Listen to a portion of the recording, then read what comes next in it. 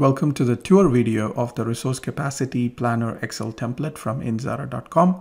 This video is about the second version of this product. And in this video, we will talk about the features of this template and also take a live tour of the template itself. The purpose of this template is to provide a simple and effective solution to capacity planning. This template is designed to determine the available resource capacity, compare with the demand, and identify if there's any surplus or deficit. It also helps us to identify the specific resources which are overutilized or underutilized, and allow us to modify the resource capacity or the demand and see the impact of the changes instantly in order to meet our objectives. This planning tool can be used in different contexts. For example, a HR manager or a team manager can use this to plan their capacity of the team for the next month, or it could be a project manager who could use it to plan the capacity for the entire duration of the project, be it maybe many months or even a couple of years. The template can be used in non-corporate environments as well. Wherever there is a capacity and comparison with demand is needed, you can use this template. We can also use it in places where there are non-human resources involved. It doesn't have to be human resources or employees that we plan the capacity for. It could be even used in an industrial setup where our resources would be machines. Now, here's the framework that we use in this template. So on the left side is the input that we enter in the template, and the right side is the plan that the template will automatically build and provide us with, which will help us identify the overutilized and underutilized resources. And then we can then use that information to tweak the inputs again in order to meet our objectives. Here's a quick snapshot of the dashboard that will get automatically created for us using the data we enter. And then we also have a calendar view, which will provide either daily, weekly, or monthly, or quarterly, or annual, the capacity or the demand or the surplus. So what we're seeing right now is the surplus or the deficit by skill group. So each of the skills, how much surplus or deficit we have every week in terms of number of hours. And you can customize this calendar very, very easily. So now let's go and take a live look at the template. Okay, so here's our template, and we begin with the settings sheet where we can enter a specific planning period. The template can support up to 2 years of planning period. And then you can choose the weekends, whether these are the days where your organization will not work and the capacity will be 0. And then you can also enter a series of holidays for your company where again, the capacity will become 0. And then the projects. So you can manage multiple projects in this template. So you'll enter the list of project names. You will also enter the list of skill groups. So each resource will be capable of doing certain skill. And so we are defining the skills involved in this entire capacity plan. And then we go to the resources sheet where we enter each resource, make sure that the names of the resources are unique. That is a requirement in this template. And then the resource can start at any date, and then they can also finish their work at any date. This is the date when the resource will no longer be available to the projects. And so the end date is optional, but if the resource is a limited time resource, then you will enter a start date and an end date. Then we have the standard working hours for each weekday. So in this case, for example, this resource is available to work 4 hours every weekday from Monday to Friday. And this can vary by each resource. So each resource can have their own schedule of work, and the template will support that. Then we assign a resource to a specific skill group, and this skill group list is what we entered in the settings sheet. And so now it'll allow us to actually choose a skill for each resource. And then you can also choose a project to each of the resource. And the projects and the skill group lists come from here. And then the cost per hour is how much it's costing for each of those resources per hour of work. And this again can vary for each resource. So it provides you a lot of flexibility and freedom to have varying numbers for each of these resources. Now, the next thing we're going to enter is the vacation or overtime. And here we will enter a resource, specific resource, and then when, how many hours and when are they going to take vacation or overtime. If you enter a positive value, that means they're going to be working overtime, meaning increase in capacity. If they take a vacation, you will enter that in negative number, and that means the capacity will decrease. You can enter a series of dates. For example, this 20th Jan to 23rd Jan, this specific resource is going to be taking an additional hour of overtime. So that means 4 days of 1 hour each, totally 4 hours of capacity is going to be added to us. And similarly, you can enter for the same resource can take many different vacation days, or if the or different resources are taking, you will enter them again separately. If you actually have only 1 day of vacation or overtime, you will enter the start date and end date to be the same date. Now the next sheet we go is the demand sheet. So now we have entered the capacity. Now we need to enter the demand. The demand, we have 3 required fields.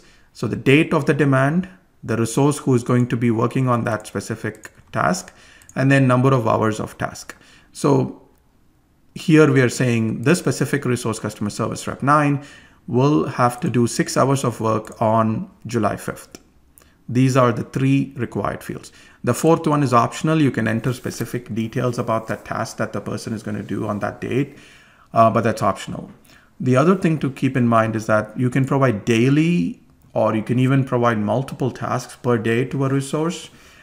You can also do a weekly. For example, if all you want to ensure is a weekly capacity plan, then you can enter 1 row per week for a resource. So for example, in this week of July 5th, this resource will work 30 hours on this task. So you could put that in there. But keep in mind that the granularity in which you're entering the demand is the granularity that you will be able to see the reports for.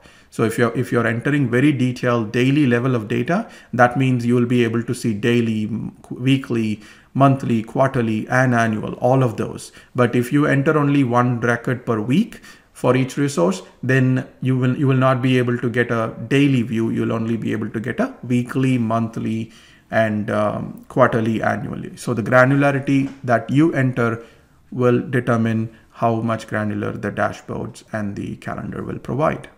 So that's how flexible the template is to accommodate different scenarios and also to adapt to your needs. Okay, these columns are calculated, so please do not edit them. Please do not modify them or remove them.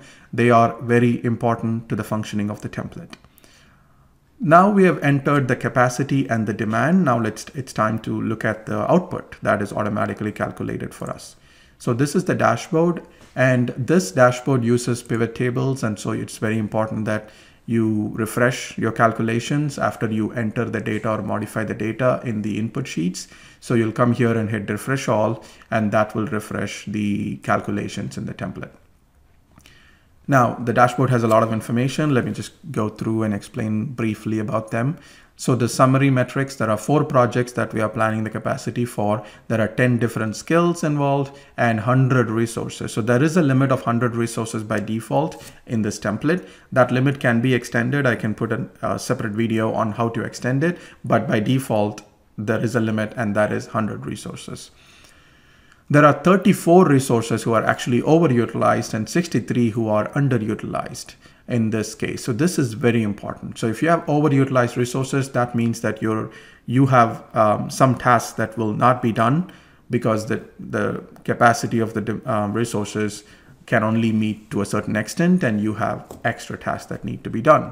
So this is very important. Underutilized means you have a lot of capacity available, but they're not actually doing any work. That was also not ideal from a cost perspective, but different business scenarios will give more importance to overutilized versus underutilized. So the template is not making any judgment on those. The template will only show how many are overutilized and underutilized. And then it will show the total hours in capacity, total hours in demand.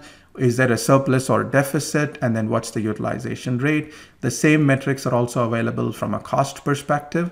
And then we have overutilized and underutilized tables. So from a project level, so project B, for example, there are 12 resources who have totally 1,106 hours of capacity, but they are actually overutilized by 3,212. So that's additional to the 1,106. They've been assigned to task for 3,212 more hours. That is not going to happen. So we need to address this. This is at a project level. And similarly, a project can also have underutilized resources. So keep in mind that a project can, for example, project B has 12 resources who are overutilized and 24 resources who are underutilized. And that means that there is an option for you to move the tasks between the resources as long as they have the skill set to do those tasks.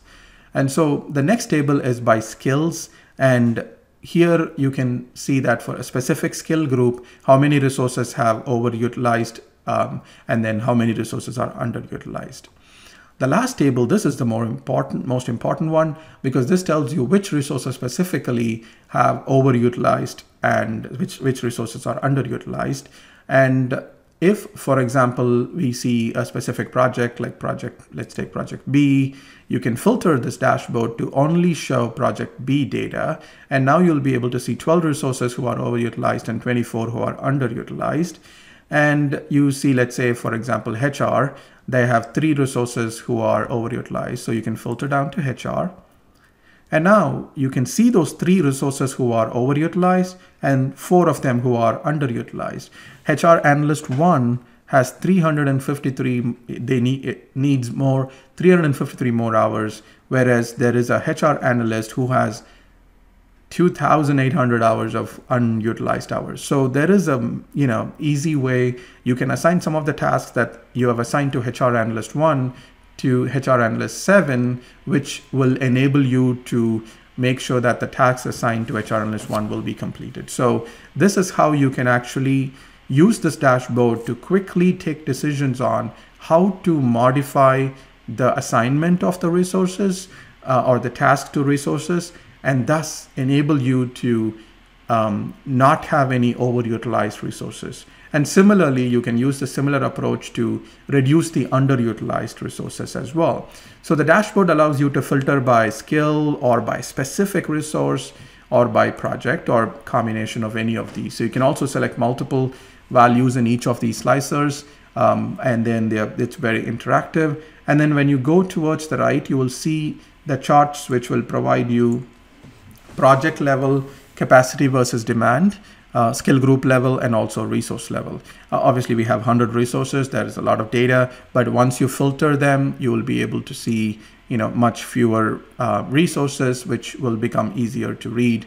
Again, here we are using 100 resources totally. The values displayed is the demand, and then you'll have the capacity shown in a lighter color, demand in a darker color. And you will also be able to see the same charts for cost information. So the left one is hours, the right one is cost. Okay, now we have covered the dashboard. So now it's time to go to the calendar view. The dashboard provides you an aggregate view. So overall, during the planning period we are looking at is July 2018 to June 2020. So during that period, over the course of the period, are we meeting the demand or not? That is what the dashboard would say. But the calendar will actually provide you day by day or week by week. So for example, even though overall we are able to meet the demand, so let me choose it by resource. So you can see by resource, you will see some resources are having positive or surplus. We are looking at surplus deficit, and then some resources have deficit. And also interesting to note that sometimes overall you may think that a specific resource has surplus capacity, but during certain weeks they may have a deficit, and certain weeks they may have capacity. So at the end of the planning period, they will catch up and they will have surplus, but during certain weeks they may be behind. So that may be very important to your planning scenario. So that is where the calendar would come in very, very helpful to break it down the entire duration into time periods. And the calendar has a lot of options. So you can choose to view resources, you can choose to view project level data, you can also view skill groups. You can also choose to say, I want to see the capacity, or I want to see the demand, or you may want to see the surplus deficit. You can also choose to show cost instead of hours, and you can just change it to cost, and now you'll see the cost amounts. Finally, you can, let me put it back to hours. And finally, you can also get daily, weekly, monthly, quarterly, and annual. So daily will actually switch to every day. You can see up to 53 days. That's the limit that is set up. And then if you go weekly, you'll go 53 weeks, and that will give you an entire year. And then if you go monthly, you will be able to see all the months, because the template can handle up to 2 years. That is like 24 months of planning. And then if you do quarterly, then you'll see the 8 quarters. And if you go to annual, you'll only have 2 years. And so you'll see that. So the template is able to take the data that we have entered and gives you all these different views, which can be tailored to meet your specific requirements. So this is the calendar sheet, which is fully automated, and then the dashboard sheet that is also fully automated. So now we have kind of covered all the inputs and the output of the template and how you can use it to improve your capacity planning. Let's just wrap it up with some of the requirements and also the highlights of this template. Highlights of the template: it's very simple, simplified data entry, and it's a simple Excel spreadsheet with no macros involved. And then the automated dashboard and the calendar view and the cost calculation, nicely set up so that you can export as PDF or print it. And then the practical functionality is to allow you to aggregate the data in many different ways, and then provide you the easily changeable planning units, and also the company holidays and customizable weekends are supported, and the resource can also start at any day and end at any day. The limitations, to recap, are 2 years of planning period is the maximum, and 100 resources, maximum 100 skill groups and 100 projects are the limits, and they can be extended. I'll put a separate video on it. No task scheduling feature. So it's very important to understand that the demand is being entered by the user specifically by date and assigned to the resource. The template will not actually assign the resource, or template will not actually schedule the work to be done. The scheduling of the work to be done is actually done in a separate template. If you're interested in that feature, please look for the project planner template. And then the requirements for the template are: you would need Excel for Windows in 2010 or later version, and Excel for Mac 2011 or later version. And then the benefits, again, are very straightforward. You have a much streamlined process of planning your capacity. It'll save a lot of time because you don't have to calculate. You don't have to spend all the time doing that. The template simplifies the data entry and also automates a lot of the output, including the dashboard and the calendar. You will also save a lot of money because it's a one-time fee for the template, not a monthly subscription. And also, all of this is within the familiar Excel, and that means that you can add another sheet if you would like to store some other data you may want. It's easily extendable that way. And then also the template comes with the password to unlock. So if you're an advanced user of Excel, you can extend the template by adding your own formulas as well. For more details, please visit the product page at indzara.com, and you can also email us at support@indzara.com if you have any questions. In the next video, we'll be doing a step-by-step demo of how to enter data in this Resource Capacity Planner Excel template. If you like our videos on Excel templates and Excel, please subscribe to the channel to get notified of future videos. Thank you very much for watching this video.